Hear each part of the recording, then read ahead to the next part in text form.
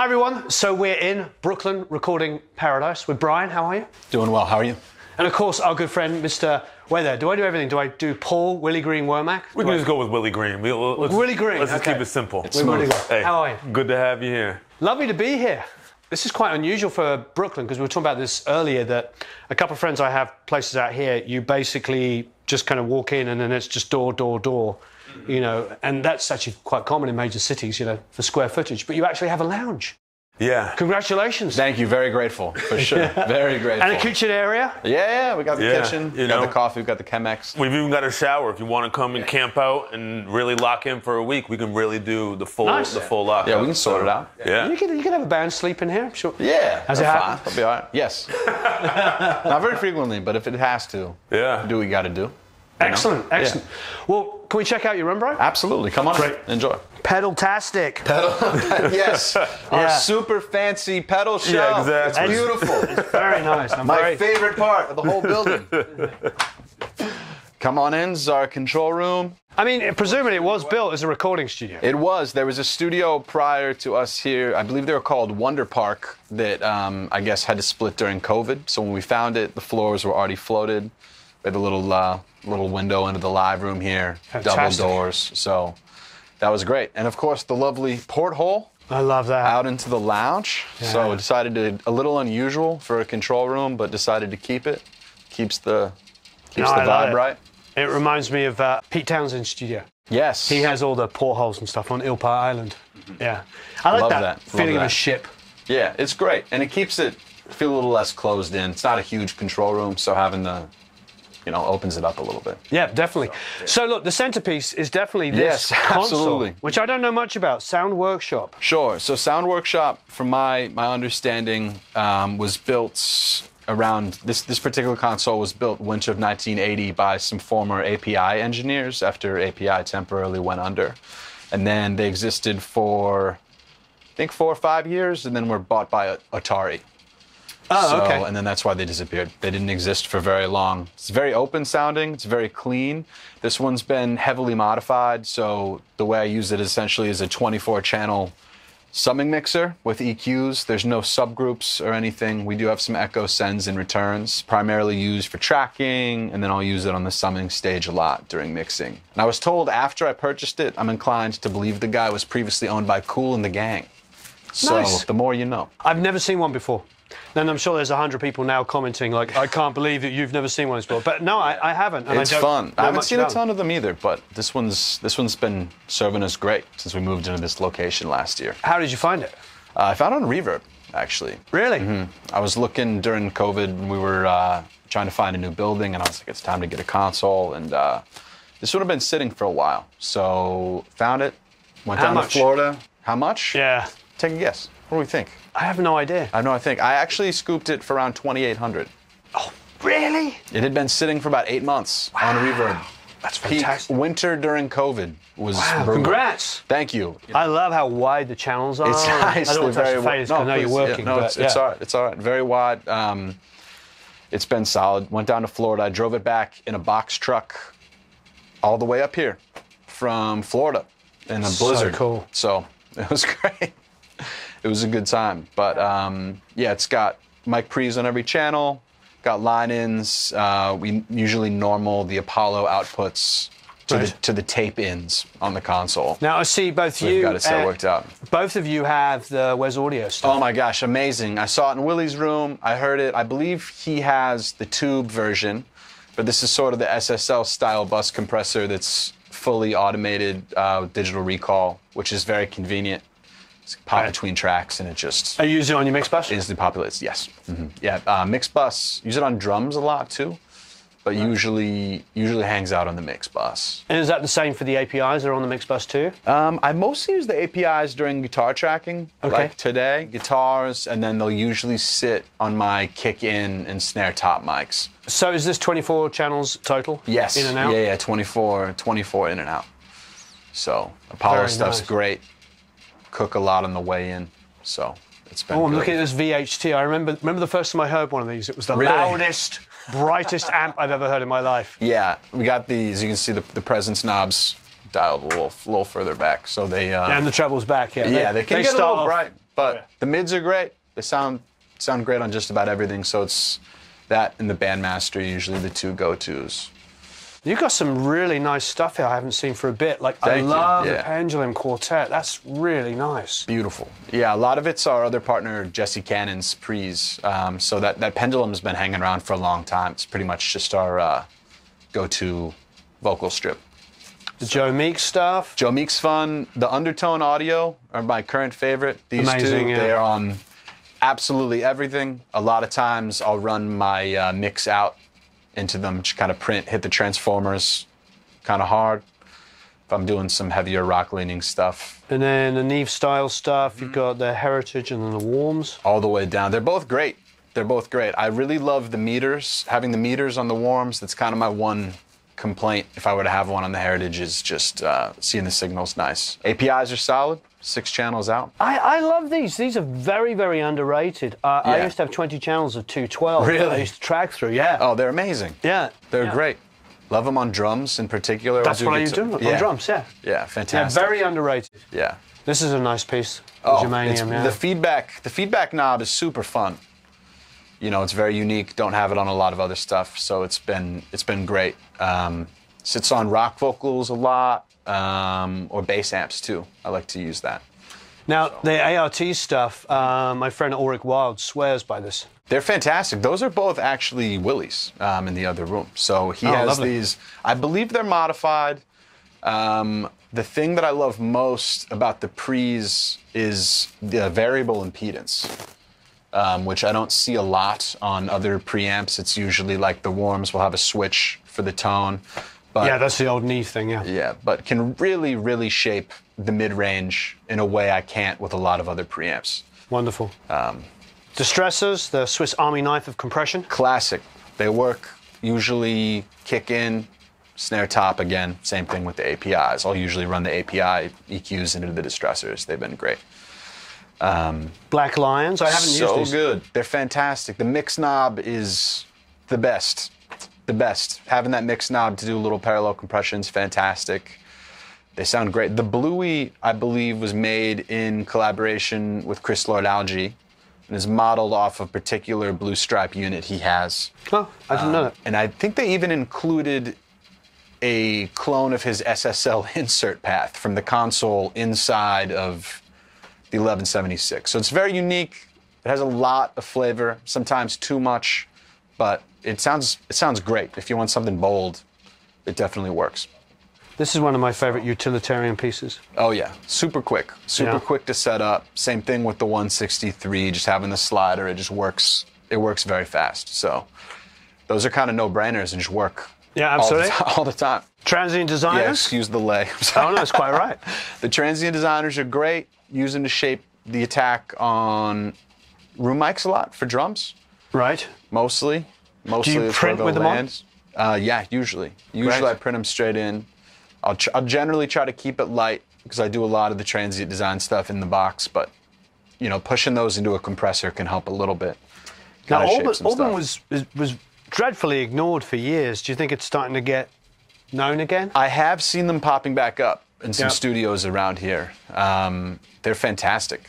They sound great. That reverb's a lot of fun.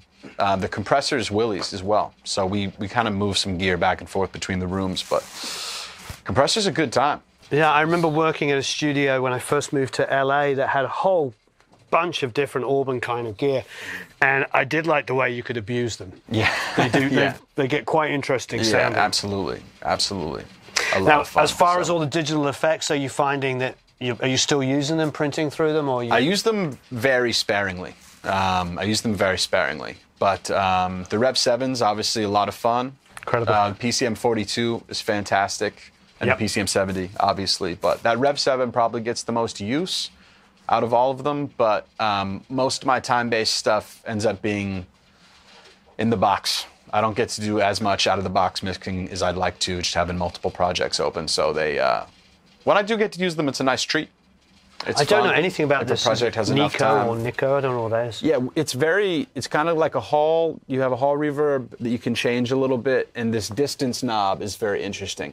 It has like a unique, I'm not sure how the the algorithm works on the inside of it, but it is a very unique thing. It's not super hi-fi, but it sounds cool. Sounds cool when I can use it. So ART yeah, Proverb. another ART, the Proverb, yeah. And I love, right at the very end of all the gear is the last one. 3630. Yes, the 3630. The legendary 3630. Yeah. To me, this is always an interesting jumping on off point between professional and semi-professional gear. Is that you would go to the big box music stores and they would sell you on the idea that this could do 100 different things because it had so many knobs and switches. And then you go into your first professional studio and you'd see this. Yes. And you're like, this has got 4 controls and this one's got like 40. Keep I'm it simple. exaggerating. For Yeah, effect. sure. And it was interesting that, you know, in a professional environment, you sort of want simplicity and quickness of, and these were so fiddly to use. I had one. A little bit of a learning curve for sure, but if you can get it dialed in, you can Yeah, set but getting it. dialed in, and this Yeah, suddenly becomes the easiest thing ever. Oh my gosh, yeah, absolutely. Absolutely. The one thing I do remember about, if you put that on your mix bus, all the low end just disappears. Yeah. Amazing. Yeah, absolutely. So monitors, you've got little 1030s. Yeah, 1030s, they're fantastic. They've basically been the only monitors I've ever mixed on. This is the classic setup, the General X with the NS10s. If it ain't broke. That's what I grew up on. Yeah, it's great. 1032s with NS10s. It's great. The NS10s are fun. I check in mono on the NS10s a lot. You just use usually one side. The woofers have been replaced. I believe they're the CLA. Any perceptible difference? I honestly didn't get to A/B them right off the bat since the last ones broke in transit. But your ear, you haven't. To me, they sound fantastic. Okay, great. No problems. I'm sure, you know, some cones that have been sitting for 30 years, of course, are going to be a little bit different. But Sure. They do the job. They work the way they're supposed to work for me. So Lovely. Is that the power amp down there for the NS10s? that's the power amp actually for the console. Oh, a power supply sound, for the yeah, console. the sound workshop. Okay. So what are you driving NS10s with? We have a monoprice little amp over here on this side and this very professional copy over here. Just that one guy. And what's that tape machine over there? The tape machine, I believe, is a Fostex R16. Wow, remember those well. The tape heads need alignment. That's next. We just had a piece blow up inside the console recently, so the tape head stack's next to get fixed. No, So, this is great. one at a time, yeah. A profit, I see. Absolutely. That thing is a lot of fun. Another learning curve beast. Once you get it dialed in, it's great. It's so much fun, and I do admittedly use the MIDI out a lot for stuff in the box. When I have the time on a record to kind of explore some different wild synth sounds, can't beat it. It's great. So. Amazing. Let's check out your live room. Absolutely, come on through. So this is drum room, amp room, Oh, wow. It's cut vocals and quite live in here. I'm is doing the very obligatory live. clap your hands. You gotta do it. It doesn't really prove anything. It is but very live. The moving blankets do a lot, particularly around the drums. Pretty wide swath of genres will come through for drum It's a recording. great space to have out in Brooklyn. Yeah, thank Really you. nice. I'm very excited about it. I'm super grateful, super happy to have this space. It's been wonderful. So it's really great. building this diffuser wall was very fun. When we moved in, it's a 1/4 mile of pine, split up one at a time. So Nice. did that in one manic go on like a Saturday. Yeah, it's lovely. So let's knock this out. So it sounds great. Brass sounds really great in here. Brass and strings sound wonderful in this room. Usually, sometimes I'll push the kit back and get right under this super soft cloud to kind of soak up some of that attack. Yeah, but I But- think this looks like it would be, from what I can tell, a really nice little drum room. Oh yeah, it's been great. We've had 5-piece bands live tracking here too, Nice. squeezing everybody in. So There's no like a 400-ish thing. But that's what you always scoop that out of the drums anyway. always Yeah. first thing to go for me Yeah. to cut on those APIs. Is I'm 400 looking at this usually. Greco. I've already got a pick in my hand. Ah, yes. the 335 copy, if I remember correctly. It's been It's great. Lovely.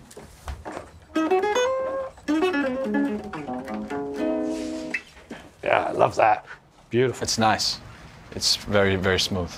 So, are you a guitar player? Yes, primarily bass guitar these days, but I've been playing guitar for long time. Jazzmaster, Yeah, 60s Telly. reissue Jazzmaster. 3 Tellys. Big Nice. Telly fan. So we have that's a made in Japan reissue. Oh, it's gorgeous. It's been, and my favorite part, someone modified the output. They put like a little speaker lock clip. So Yeah. it's not going anywhere, but that thing's great. The frets are great on that particular Telly. I love that color with the binding. Yeah, it's fantastic. Really And then nice. that bass 6 is my most recent scoop. I saw it in the Beatles doc, and I was like, we got to find one of these. Oh yeah, with John playing it. Yeah. That one. Yeah. It's got a new bridge, 62 Jag pickup in the neck.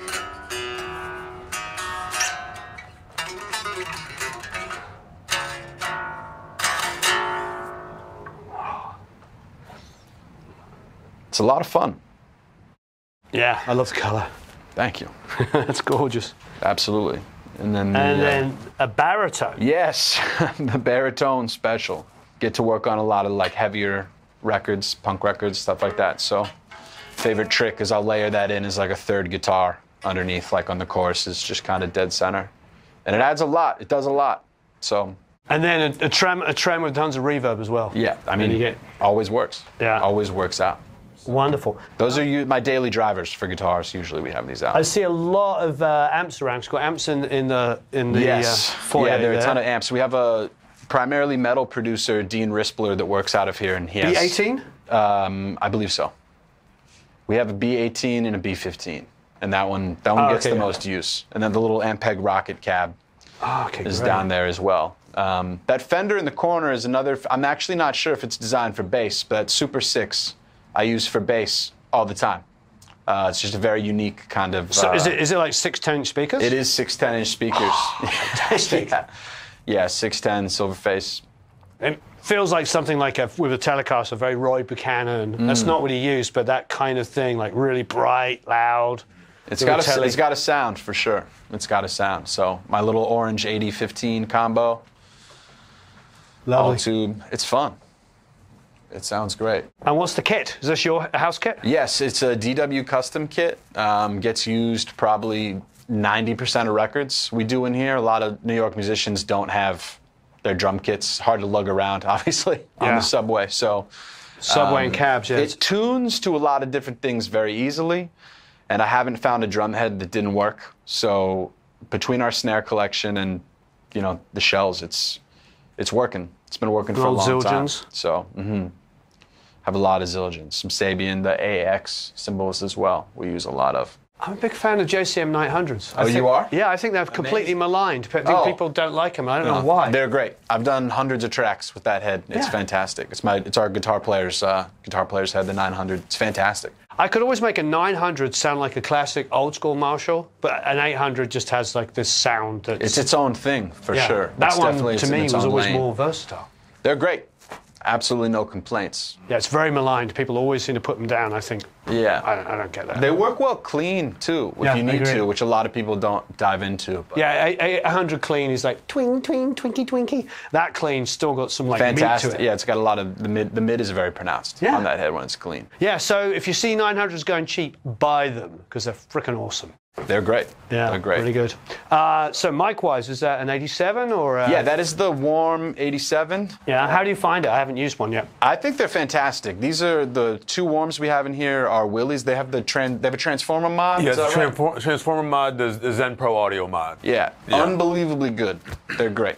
I've only gotten to use a real 87 a handful of times in my day, but they work. They sound great. The mids are very sweet. Vocals, drum overheads, cabs. They're Great. fantastic. And then I have a 57 I took the transformer out of on the other side.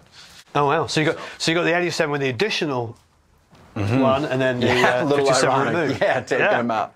Nice. Taking them out. So it's fun. Nice. People like those on snares because they say it enhances the transient and stuff. I think so. I would agree with that. You found that? Yeah, Okay. it's definitely a touch sharper for sure. Great. And sound then, great. well, sort of mic-wise, I see 421s. Yeah, generally SM7. we have a D112 from AKG on the inside of the kit. This is Yeah. a Loughton 357 We on love the Loughton. outside, 421s on toms, Yep. SM7 on the top, and then I usually have a 57 on the bottom as well.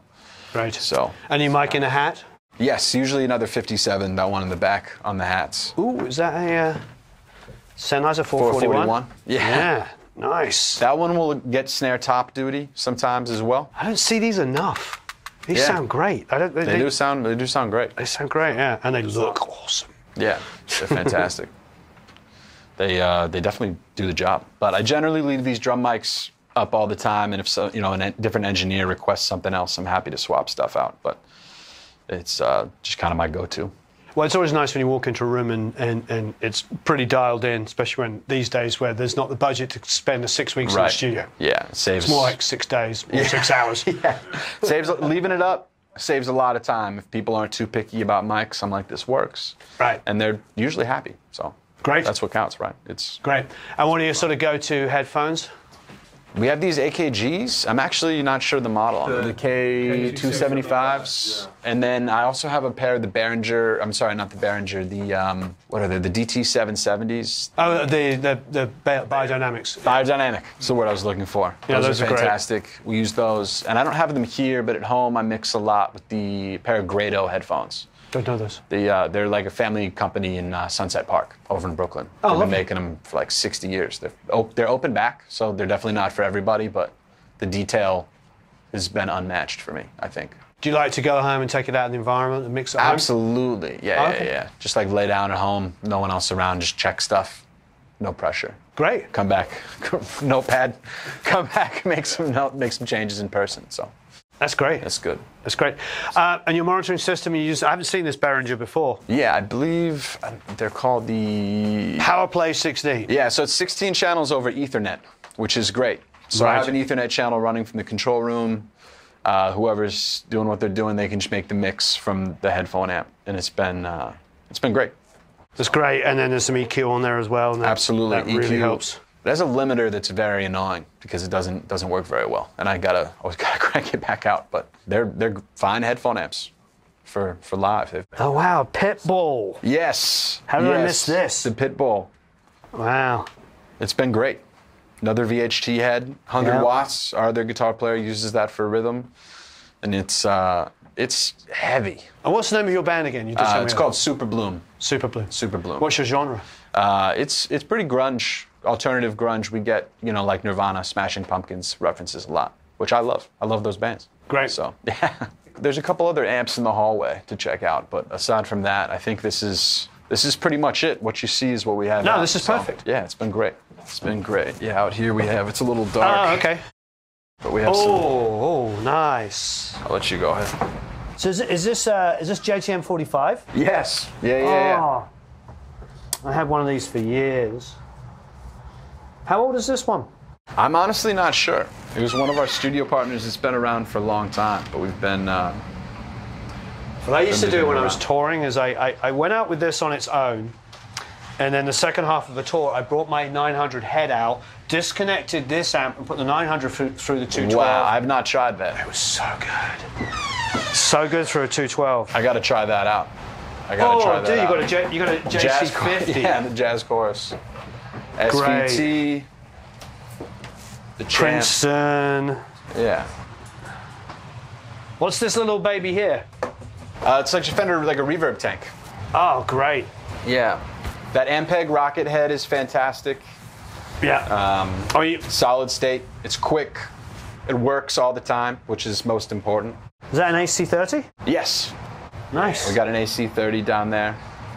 Bassman. Bassman's great. And what's this here with 2 tubes sitting in the front? That is actually in some custom pre-builder built it, I think around 2000. Just some nameless tube preamp. I think there's a label on the bottom that might say who built it, or who on the other plate here. What does that say, Eric?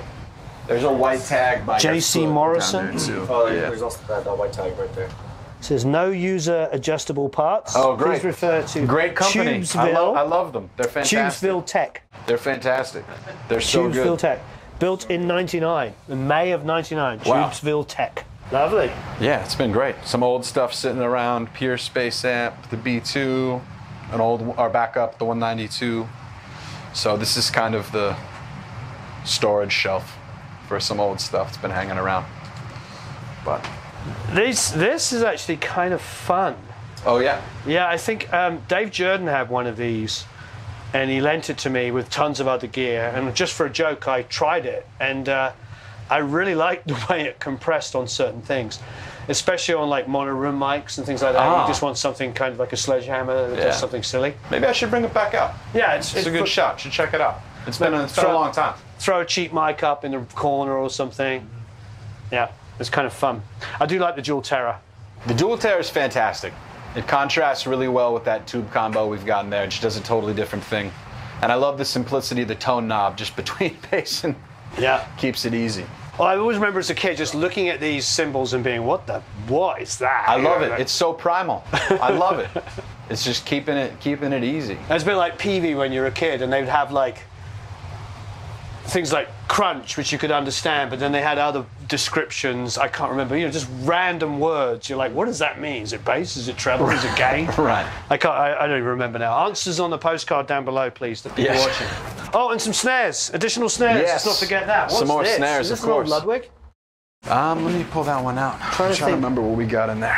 Trying to think of that, what that looks like an old Ludwig. It is. Yeah. It is. It's very flat. Like a student very model or something? Yeah, that's exactly what it is. It's one of our partners' the old student snares. So it's Love fun. it. I used that one. This one is my next. Let me get this out of the way. My next one. Is this a Steve Ferroni? Yes. Oh, that's a secret weapon. I've of a used more snare. than almost any other snare. Yeah, It's I had one of these fantastic. for years. These are amazing. The Steve Ferronis. It's been great. It's like honestly, it's like a Black Beauty on acid. And I like Black Beauty. It's absolutely wonderful. So the band Night Surf we've got in right now. We did this for their first 3 releases, and it's been great. We're trying the Vinnie Paul signature snare on this record. I haven't heard that yet. That's out up there. It's very deep. It's fantastic. The drummers that know that snare is unbelievable. I have never seen anything quite like this one. What is that? It's 20 something ply. Feel it. Yeah. It's got some weight to it for a wood snare, yeah. Yeah, it's great. Got the Imperial Star, the Piglight acrylic. They've been solid. A couple other DW snares. Usually I lean into these on the bottom rack. Yep. And then the Vinnie Paul, of course, has been solid. Oh, and I think it's in the other room. We can get a quick look. The Vistalites. Yeah. The Vistalites are fantastic. So we've got a bit of a Vistalite down here. If we flip around, Eric, we can go back that way. Here we have obligatory members of band waiting to track. Yes. Chris Melee of Night Surf. Wonderful rock band out here out of Brooklyn. Right. Marvelous. Been recording them for 5 years. I'm excited to have them back. You should finish the album then. Yeah. Come on. Third location we've tracked out. You're right. Yeah. Third go. So we've been letting This is the best one by a lot. I appreciate that. It's been fun. Yeah, we got the Vistalite kit in the Yeah, corner. the rest of the Vistalite. Leslie, Yeah, absolutely. dual Leslie rectifier Cab. combo. Interesting. Yeah. Interesting one for sure.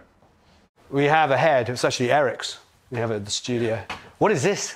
This is a funny little piano organ. It's got, if you flip the top, I'll get that plant out of it, but you flip it up and it's, Is it It's got some funky, you got to plug it in, but it's got some funky sounds for sure. a product of Farfisa? Mm-hmm. Rhodes. Rhodes Lovely. is great. Rhodes has been great. I don't know this. Titano. I haven't seen a lot of them, but they have a very kind of old school beachy sound. Kind of same with the Magnetone. That Magnetone has a tiny speaker in it. Yeah, I can see. It's like this huge thing. Yeah. Almost it's like like it's kind of plastic like a molding. character like effect amp, sort Yeah, of. That's awesome. So What is this? Just a cab or is it? yeah, I'm actually not sure which head it's supposed to go to, but it's just been it's been sitting here forever. It's got one big speaker in it. So, and then we have a couple loose PA speakers, Ampeg cab, that big 15 Ampeg cab at the Right. bottom, holding it down. And what's this? Is it a big old Fender cab? Yes. Yeah, on that side. Lovely. Yeah. Great. Oh, Absolutely. and another. While we're talking cabs, last but no means least, I mean, you know, The Bandmaster cab. the Bandmaster cab. Great. I'm sorry, excuse me, might be the Basement. I think it goes with the Basement. That makes sense. Yeah. Yep. It's been great. Brian, thanks very much. Absolutely. Thanks so much for doing this. I really appreciate it. Absolutely. Enjoy. So we'll put I presume you have a website, yes? Yes. So there's going to be a link down there to a website. Please go and check it out. Thanks, everyone. So long. Farewell. Auf Wiedersehen. Au revoir. Adios. Ciao. Goodbye. Thanks so much.